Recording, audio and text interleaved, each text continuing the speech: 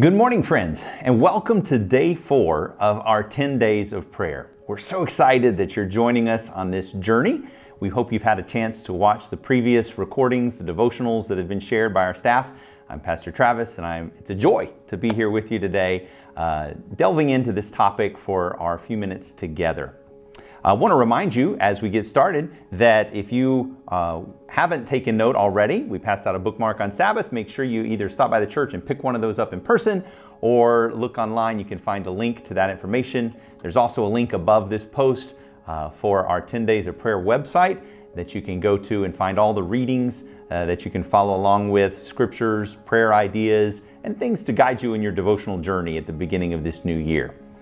We're so glad that you're here with us. And I just want to start out with a quick word of prayer. God and Father in heaven, please be with us as we talk about you and your plan for us today. Remove distractions and just guide our thoughts to you, we pray. In Jesus' name, amen. So imagine the picture with me. If any of you have ever attended a Christian school or an Adventist school, you know that a big part of that is weeks of prayer, right? And a couple of times a year, we'll focus intensely, heavily upon the message of the spoken word. We'll gather together and a guest speaker will come in, and there is, in a sense, a great spiritual excitement and fervor that happens on those days. But how many times have you been to one of those events? Or maybe it's a revival event kind of weekend happening, camp meeting maybe, even in our own church here locally. And you go to one of those events and you're excited about the message, you open up your Bible more, you pray more, and then when the event is over, you go back to your routine. And within a matter of just hours or a few days, life seems to have returned to a routine and a normalcy that is probably not a good thing. Maybe you say, well, what happened to my spiritual excitement from the week before? I prayed for revival.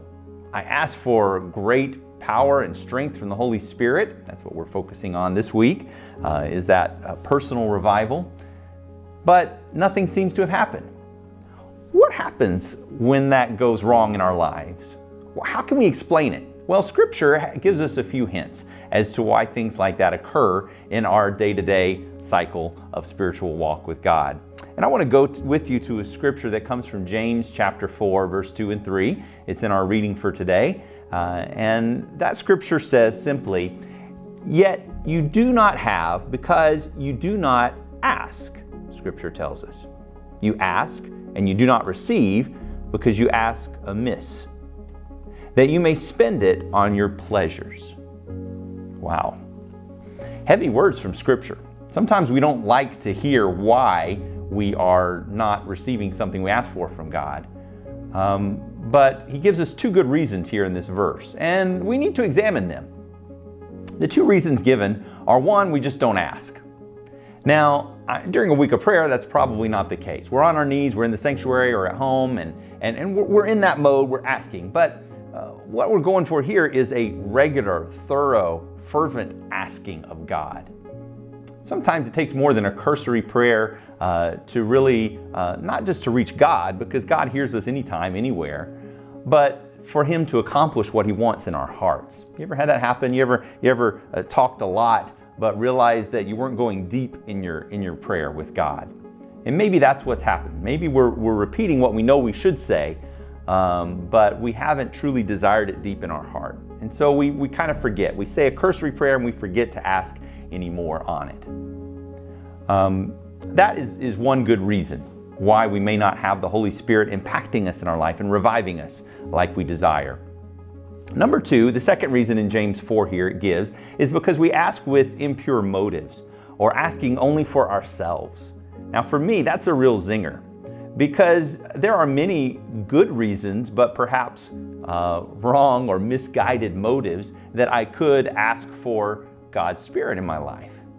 I could ask for it because I want to be noticed more, or I want to be more effective in a certain task. Or maybe as a pastor, I could ask for it because I want to see more baptisms. Maybe I want to see a certain number.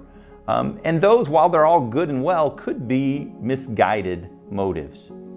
I need to check in with God and make sure my heart and my motives are right, that I'm not seeking my own glory.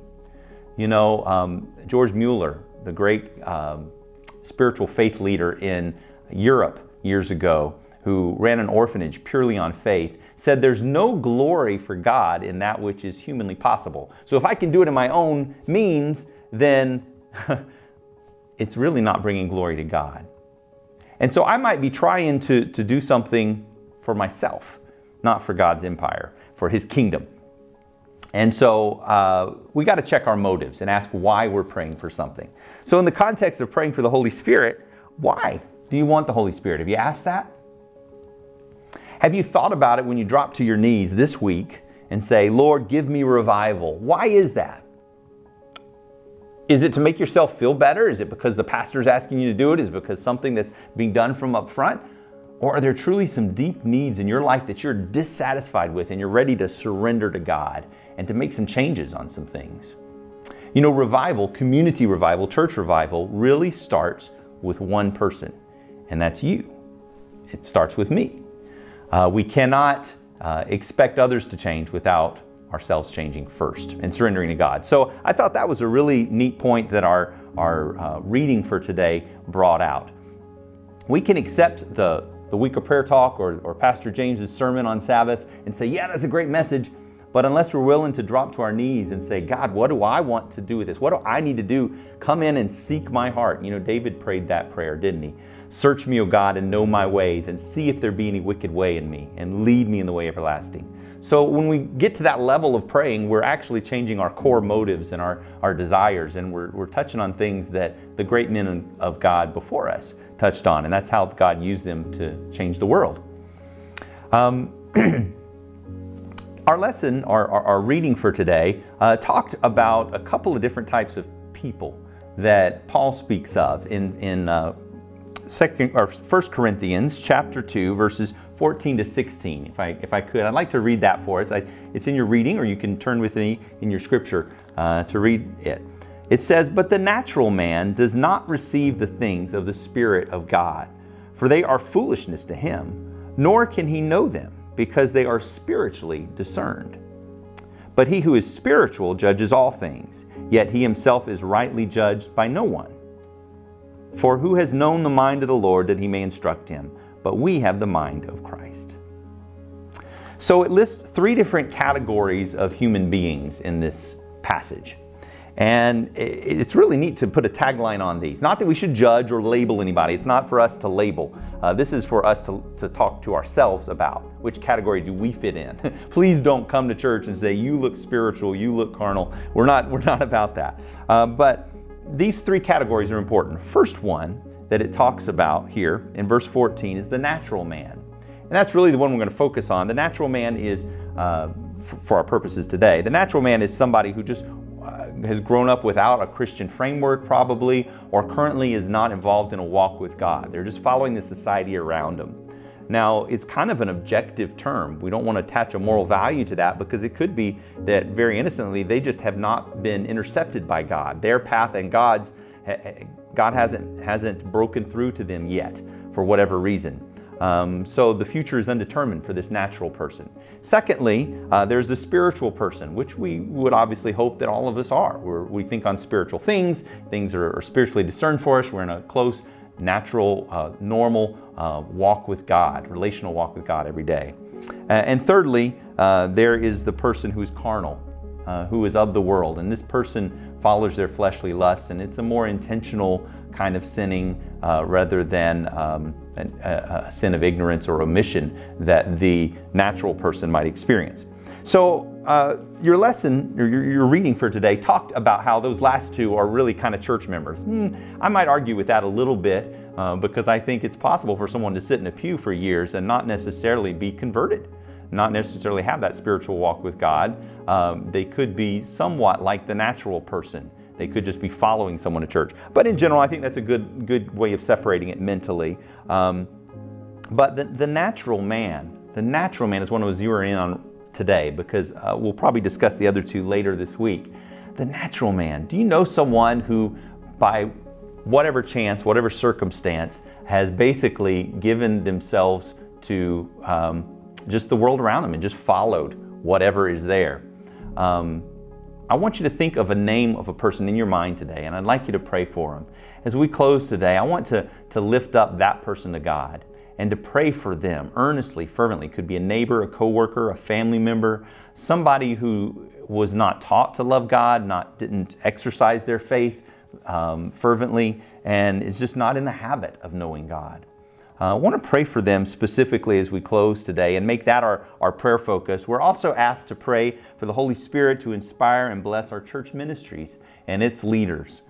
You know that personal revival we've prayed for our staff of the church, but let's bring that to the next level and let's talk about those who are ministry leaders. We have so many in our church, and let's pray for them today.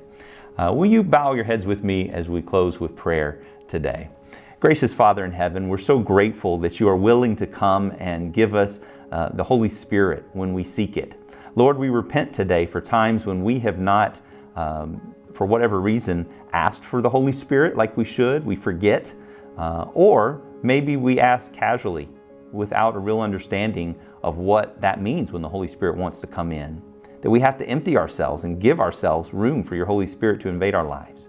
So we pray today, Lord, that you would forgive us for those times. And we sincerely ask, Lord, today that if we're not ready for the Holy Spirit, that you would make us ready, that you would carve out a place in our heart for your Holy Spirit to invade and live and fill our lives with personal revival. Father, we also repent for times where we may have asked with impure motives for our own glory or to please someone around us. Lord, help us to ask for your glory and your glory alone. We think today, Lord, of these people that are called natural believers, or natural men, men and women around us who live their lives just by following the culture around them. Lord, this culture in our world today, we've seen this week especially, is not godly, is not listening to you, is not guided by your Holy Spirit and influences. There's hatred, there's division, there's selfishness all around us. And so we just pray for our neighbors and our friends and coworkers who might just be caught up in that crowd mentality, that flow, that you would reach them, Lord, and use us if possible to reach them. That they may hear your voice somehow, some way. That still small voice, or maybe a direct voice from a friend, a word from someone listening today to speak into their lives. And that they may hear it and answer it and respond to it is our prayer.